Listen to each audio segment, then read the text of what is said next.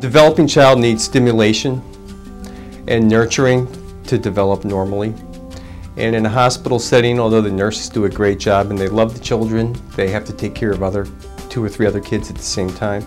By putting these children at home, they can make dramatic progress with regards to developmental issues as well as fine and gross motor skills, because the families are there to work with them 24 hours a day, and it can be done safely.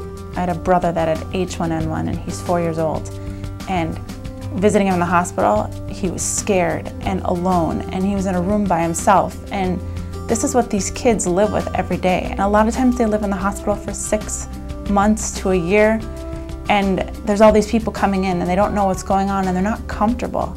Children at home thrive with their parents. Not to say anything bad about hospitals, because we have a lot of great hospitals that work with us, but there's so much that the kids can catch as far as infections. The parents have to deal with the stress of the hospitals and the stress of being in the hospital. The therapies now that they can do in the home gives these kids the chance to live normal lives. The kids do so much better when they're at home, and they can be in their space and on their time and have their family around them.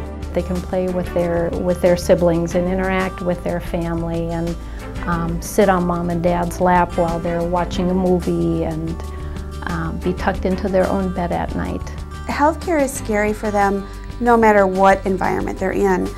And you can use all of those things to your advantage to make it a less frightening experience and to be a little bit more playful with them.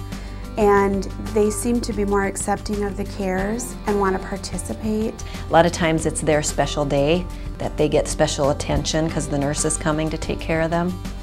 And so they look forward to that. When I see my 2 kids at home and to see their smiling faces when I come home from work in my house, and to think if I wasn't able to do that, or if my child always had to be in a hospital, that just wouldn't be right. There'd be something missing in my life. When we get them home from the hospital, they become just one of the kids in the family, and that is the best thing that ever happens to them.